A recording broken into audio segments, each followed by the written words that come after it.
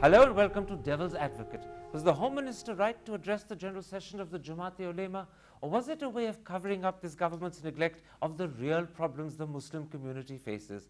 Those are the issues I shall discuss today with the Minority Affairs Minister, Salman Khurshid. Mr. Khurshid, let's start with the Home Minister's decision to address the General Session of the Jamaat-e-Ulema-e-Hind. Given that Indian Home Ministers don't address the Catholic Bishops' Conference, the Sikh Sangat or Sadhu Sammelans, is it fitting that he should have addressed 10,000 ulema? Well, I'm not sure on my facts about Indian ministers not attending other religious gatherings, but I certainly know that as far as the Jamaat-ul Ulama-e-Hind is concerned, our senior leaders have been to their conventions in the past. But not your senior ministers, maybe leaders of the party. There's a distinction between the party and the government. This is the Home Minister of a secular government suddenly addressing 10,000 ulema. Well, they may be ulema, they may be ordinary workers, they may be ordinary people, but this is an important segment of our society, and there has to be dialogue. And I think many of their concerns are often directed not as most of us, but at the Home Minister, the concerns about security. And they did, in fact, take a very positive position on terrorism, and I think the Home Minister felt that he should go and encourage them on And this. they took a very strange and if not questionable position on Vande Mataram, but I'll come to that in a moment's time, and they did that on the very day the Home Minister went. One small question on that. Is our Home Minister's intelligence so poor, so abysmally lacking, that he had no knowledge that he was going to be embarrassed, almost sabotaged by this resolution? Well, you know, it's a huge gathering and a lot of little resolutions are passed. And for the Home Minister, once he's got his program fixed, to call his program off and then revise everything just because there is information that such a resolution has been passed is one thing. But certainly from what I understand, he was not fully aware that such a resolution has been passed. So his intelligence is so poor, he had no idea what sort of ambush he was walking into. Well, or if he was aware, he didn't want to change it because he thought it would be a discourtity. It's a bizarre explanation. Listen, there could be many reasons. You have to take a call when you're in the hot seat. Will your going be counterproductive? Will your not going be counterproductive? And I think he's taken a call, he's made a decision. He's taken the wrong call. He embarrassed the government, he embarrassed himself, and now he's bending over backwards to find explanations. I don't think so. I mean, I was asked the same day and I took a position. And you didn't go. That's the important thing. You didn't attend the Jamaat, although you are Minority Affairs Minister. You perhaps had a responsibility to go. You didn't for that very reason. There could have been many reasons for my not going, but let me just put one fact straight. This was not the Jamaat. There are two factions of the Jamaat. Mr. Asad Madni, who was the president, his brother became the president after him and remains the president of one faction of the Jamaat. His son, Mr. Mahmood Madni, who is the general secretary or an important person in this Jamaat, holds this faction together. Now, so to say that this is the view of the Jamaat, I think is difficult to accept. Even more, listening to your explanation, there is a reason for not going. When the Jamaat itself is split, the Home Minister shouldn't be taking sides with one or the other. Worse, let me put something else to you. Yeah. Look what he's ended up doing. He's ended up giving prominence to the most conservative, the most insular elements of the Muslim community at the cost of the liberal, the modern and the forward-thinking. Is that what a secular Home Minister of a democratic country should be doing? How do you get this out of your system? If you don't discuss, if you don't debate, did he endorse anything they said? The answer is no. But he did encourage them. He did encourage them on their position on terrorism, and he did say that what you have said on terrorism applies not only to Muslims alone, but to everybody in this country. And I think that's a wonderful thing that he did. Let's move beyond the Home Minister, because in a sense he's only a reflection of a bigger problem. It's the bigger problem I want to come to.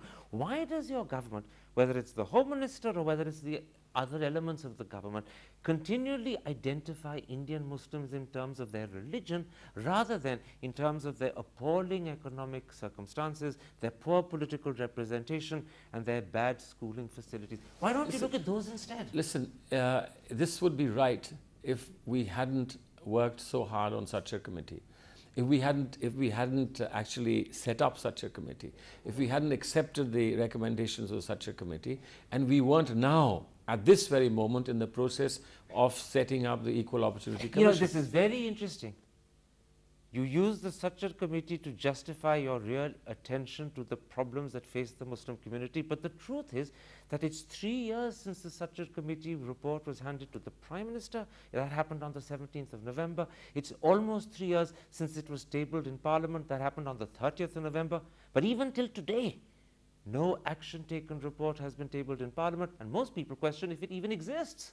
Well, the action, I'm here, I'm supposed to ensure that it's implemented. 90 districts have been earmarked, 2,500 crores have been allotted. Another 1,000 crore will hopefully come in the midterm review of the Planning Commission.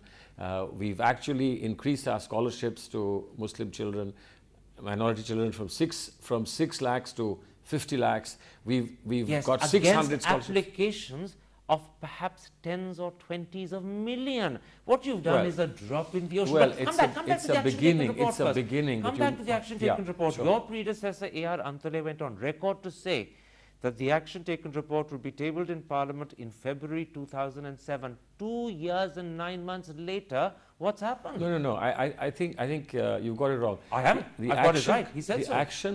The action taken report was presented to Parliament.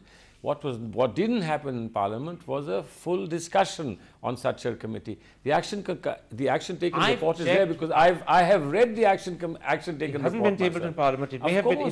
It may be there in your ministry. But just look at Abdul it. Saleh Sharif, the member secretary of the Sajjad Commission, has gone on record to say that the action taken report hasn't been presented. He's gone further. Yeah. He says that practically every important recommendation, bar the one you mentioned regarding scholarships, has been ignored. Occasionally, he says the government says they will act on it, but beyond the rhetoric, they've done nothing. Let me just tell you officially then. Let me just tell you officially.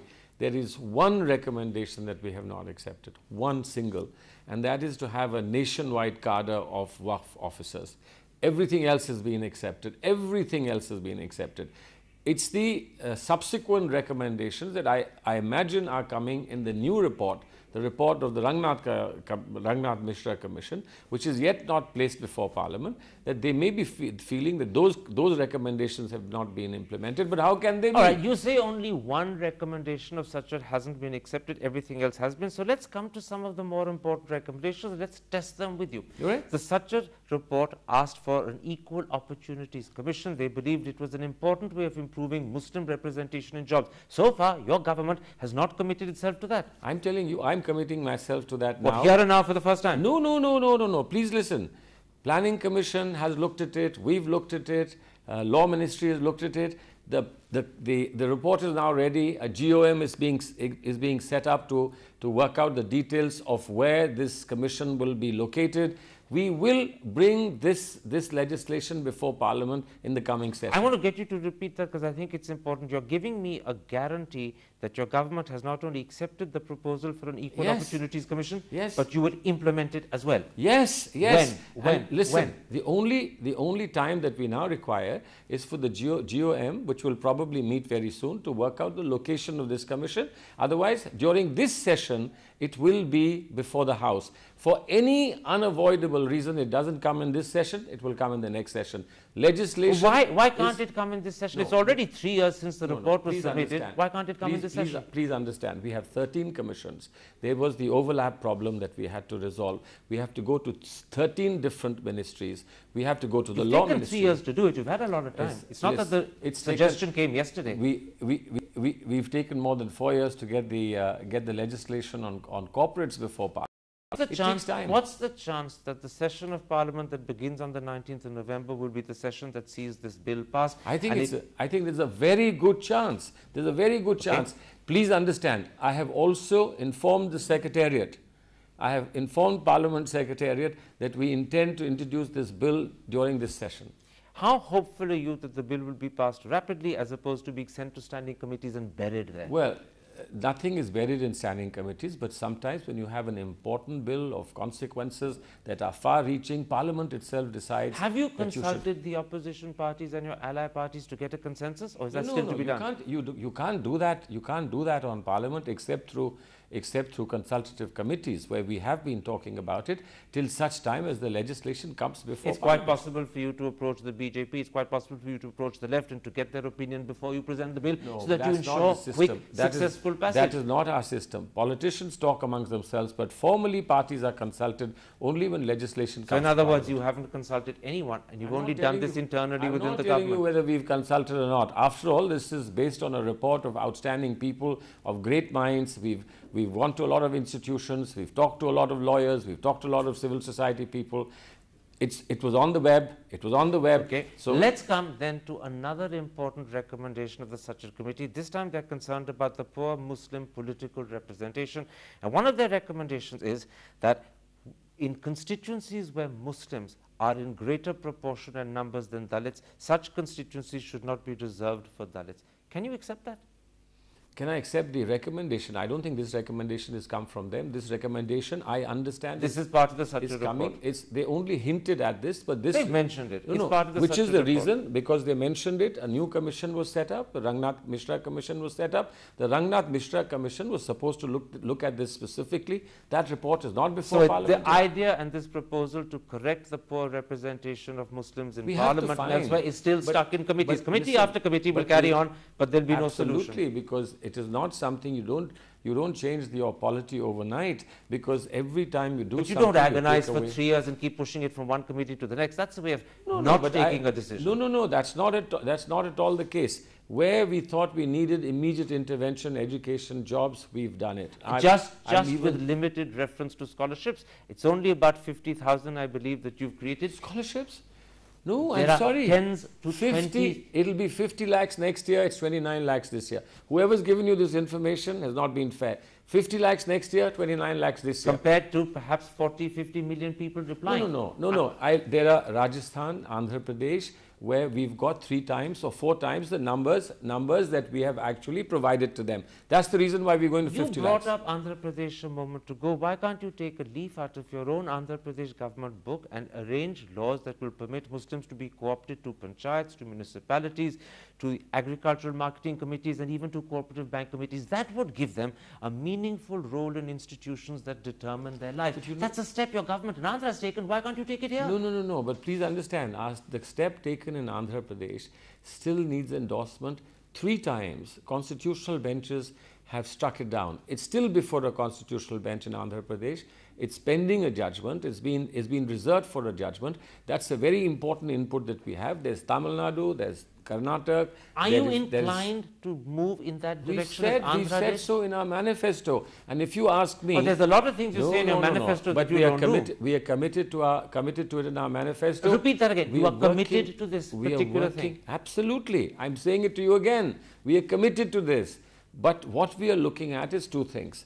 One is what kind of model of backward minorities we should implement. Should it be the Karnataka model or should it be the Andhra model? Can I explain the difference? The difference is, in Karnataka model, in 27% for backwards, you give a separate portion for backward minorities or backward Muslims. That's what you do in Karnataka.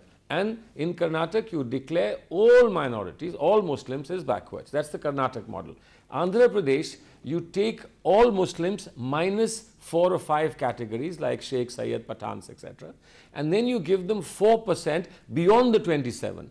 When they were given 5, it went to 51, etc. etc. So we have to choose what is most sustainable for centre. How quickly will you come to a... I can't give you a dateline on this, but this is will this process go on forever? This is a high priority. No, it's a high priority. I can say this to you, it's a high priority. We are looking at it all the time. We are working on it 24/7. Please believe me, this is something that we will do. It's a commitment. Our leaders have said we will do it, but we'll do it in a sustainable manner. I don't want to give a model that's struck down by courts tomorrow. You said, please believe me. I'll believe you. The bigger question is, will the Muslim community who's been waiting for 3 years... Why don't you go and ask them Firozabad? Let's take a break in a moment's time and come back and talk to you about specifically the Jamaat-e-Ulema resolution and ask you your opinion of it as Minister of Minority Affairs. That's in a moment's time. See you after the break.